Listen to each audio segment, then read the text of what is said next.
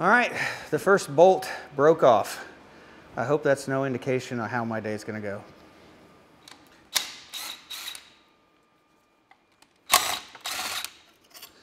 Got a couple loose bolts in here.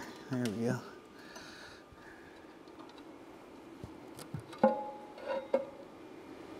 Ooh, not good.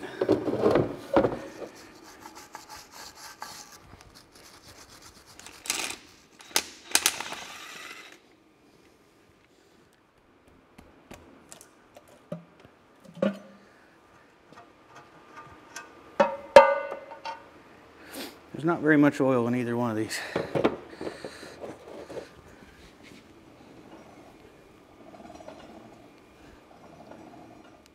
Hey guys, welcome back.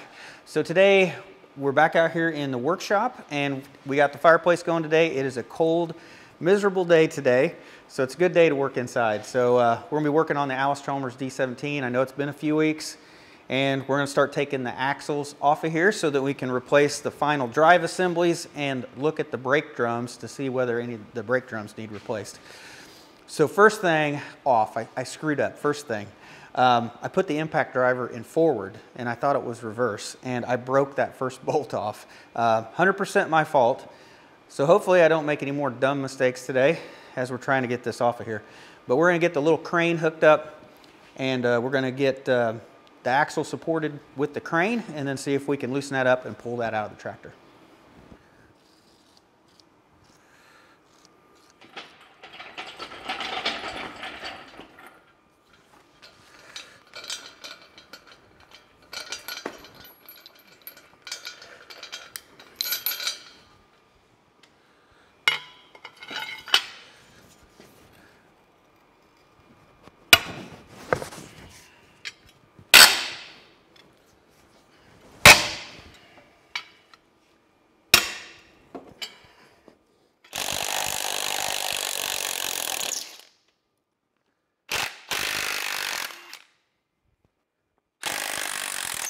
Ooh, stud's coming out in that one. I really don't want the stud to come out.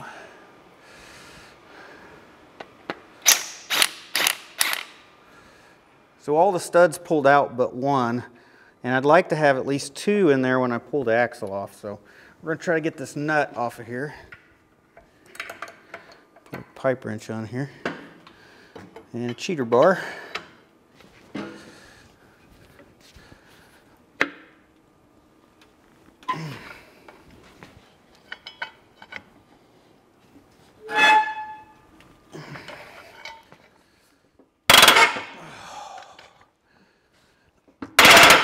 One of these days I'll get a vise stand that's actually bolted to the floor. There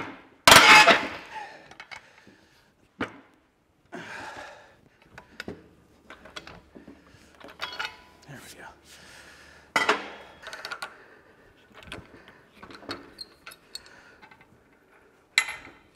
So luckily the stud has a spot where there's no threads in the middle, and then that wrench perfectly fits on there.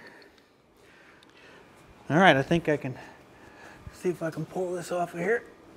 Oh, I'm gonna have to pry on this, aren't I?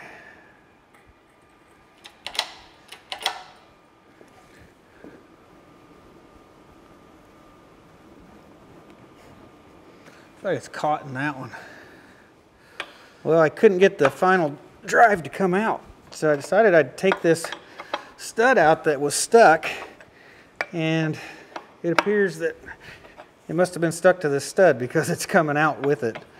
So I think once I get this out of here, the final drive will come out just fine. Since we're taking this stud out, I'm going to go ahead and put another stud in down here. And I'm just using that as an alignment to help pull this out straight. It's just going to help hold everything straight as we pull the shaft out. So there we go.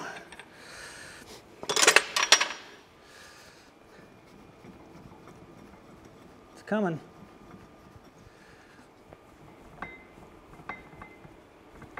Oh.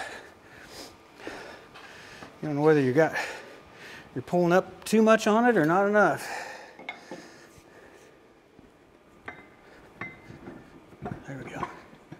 I'm off the gear. I think I need to roll back. There we go.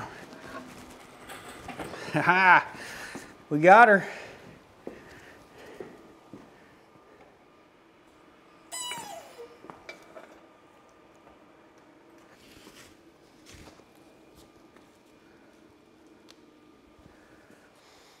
All right, we got the first axle and final drive assembly. We got that pulled off the tractor. Now what we're going to end up doing is we will take part of this final drive apart. We're going to take this bull gear, we're going to take that out of there so that we can get to the shaft and replace the seal that is in here. You can tell it's been leaking oil over time. So that's one thing we're going to do to this.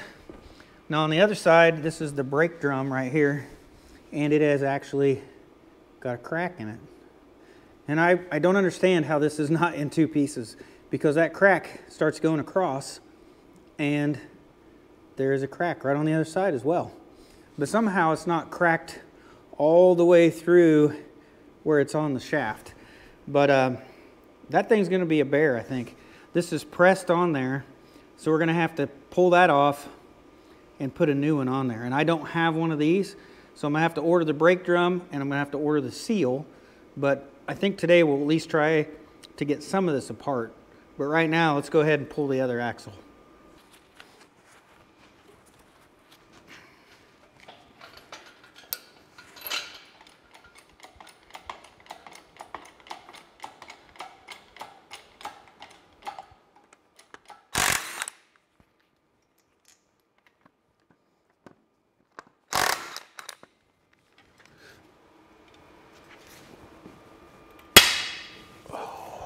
Tight.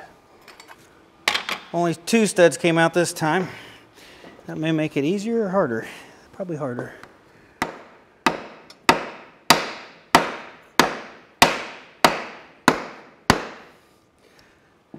It's moved a little bit. I've got about a 1/16 inch gap here.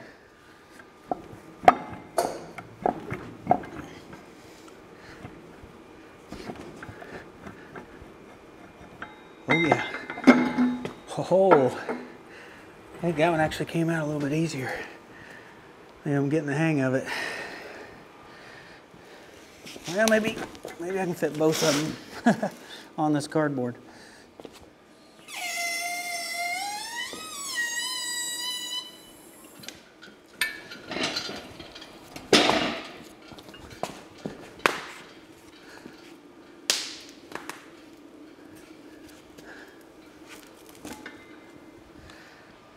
All right, now to take these final drives apart, I think we got to pop this out.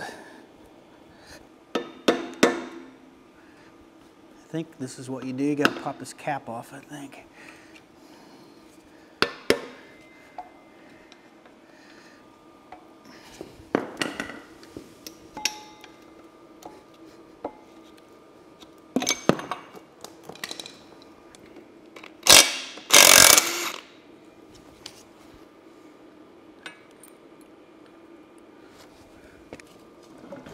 So my understanding, the hardest part of this is down in here. There's actually a clip you got to take off the shaft down in here. Oh, got it to the side. I think now I'll be able to work it off.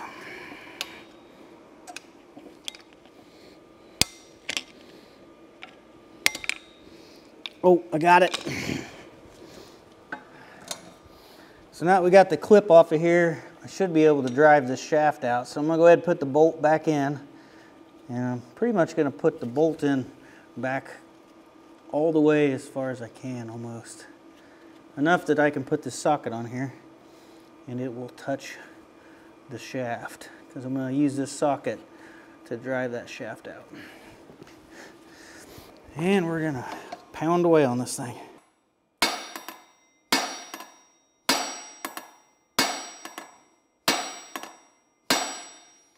Well, this is an 8-pound sledge.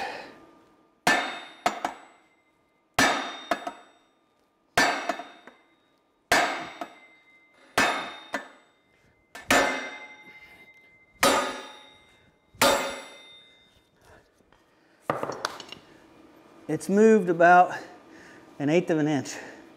So it is moving. Woo! Who would have thought I'd need an 8-pound sledge to do this?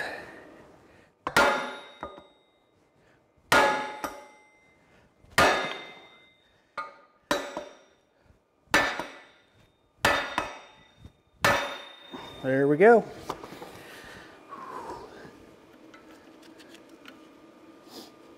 All right, there's the bearing from this side. All right. There's a spacer. Right here's our bearing.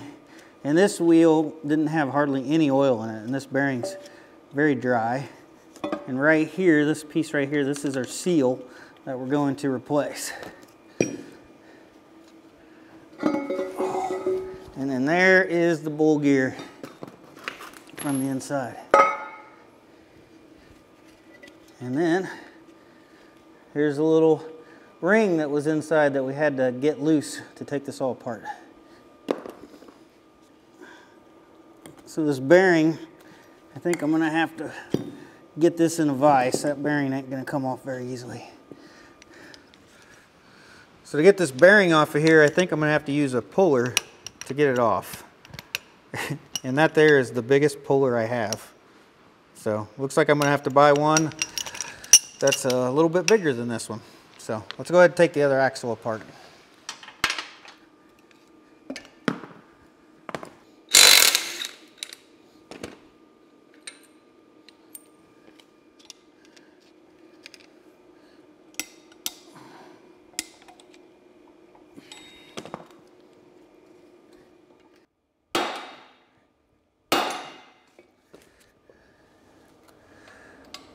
Well, I can already tell this one's going to be just like the last one.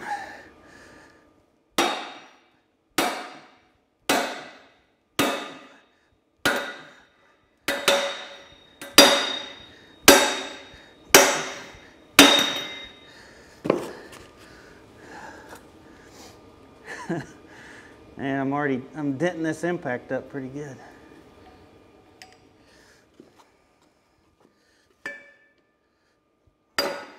There we go. There's the bearing from this side. You can see there's oil in that bearing. This one actually had oil still left in it. So these may be a little bit better.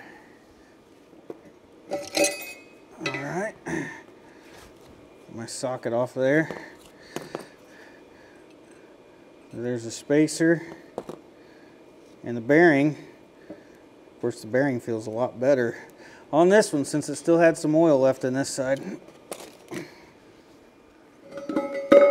All right, there's our gear.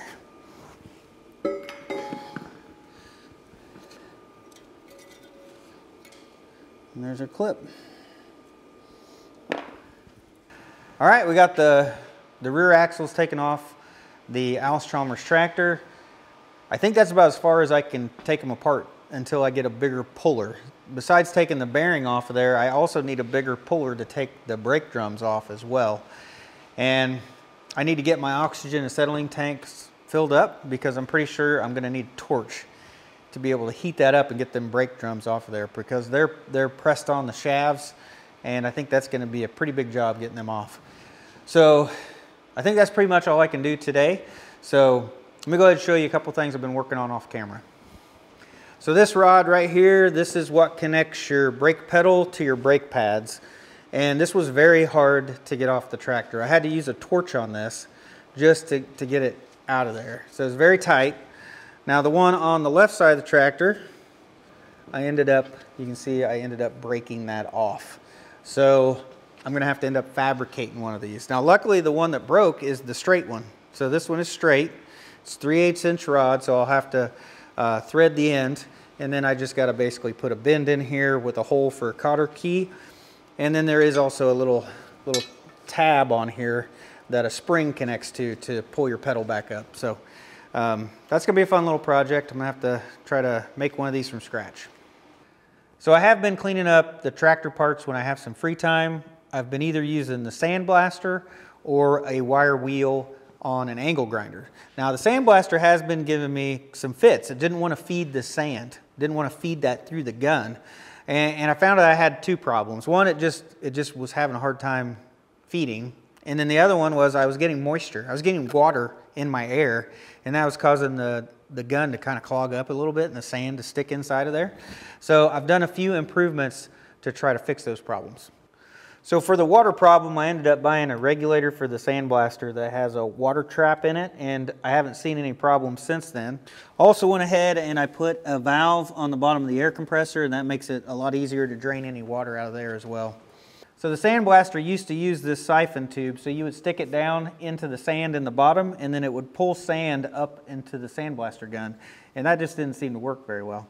So I ended up buying this metering valve to put on the bottom of the cabinet, so the sand falls down the hopper into here, and then it's easily pulled into the gun, and that seems to work a lot better. So the light inside of this cabinet was very poor, and I ended up buying like a magnetic LED work light to put in here, and it just magnetizes to the top, and that works a lot better.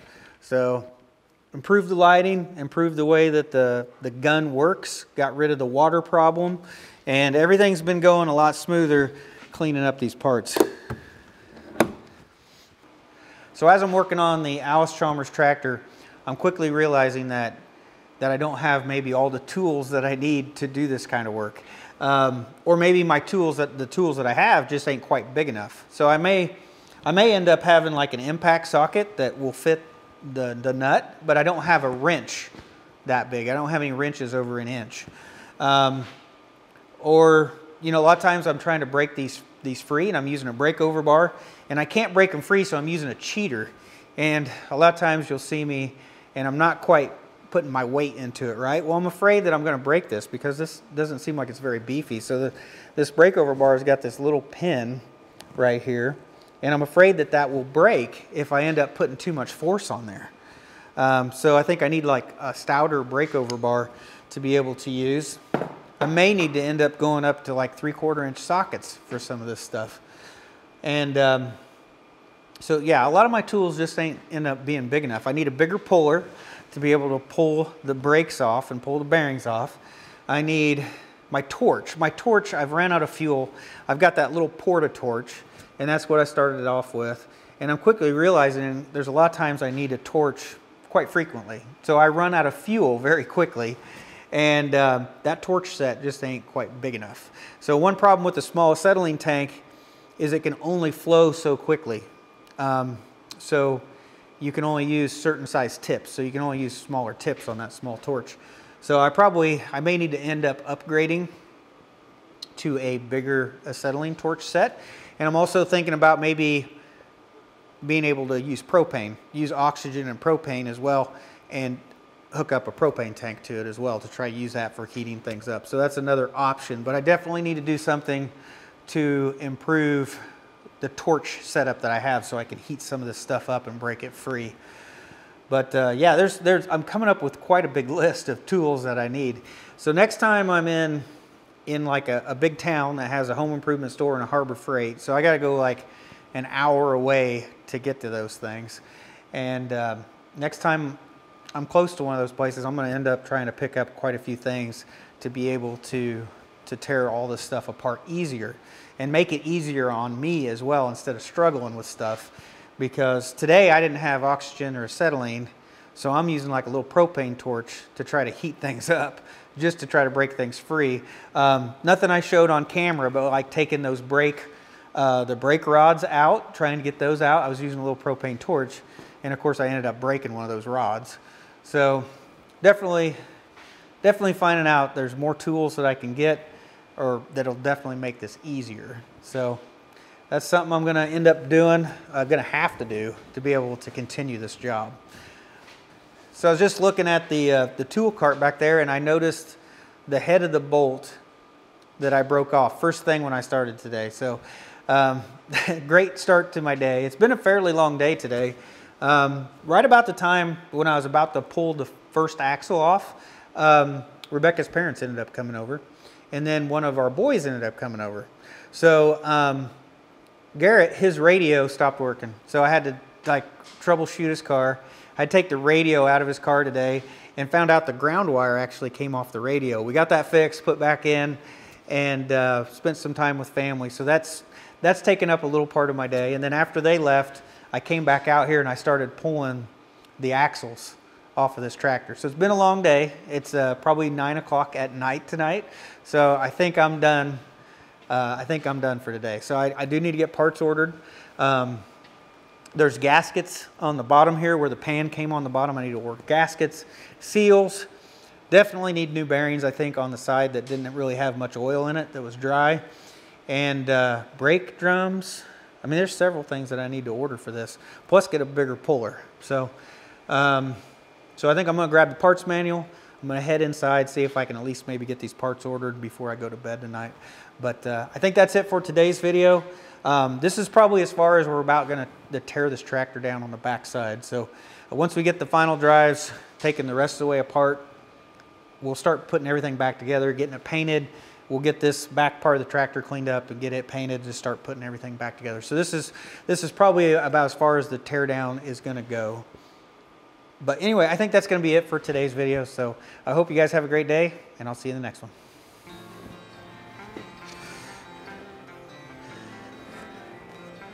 Just on the out. I think that wants to crack all the way through, I think.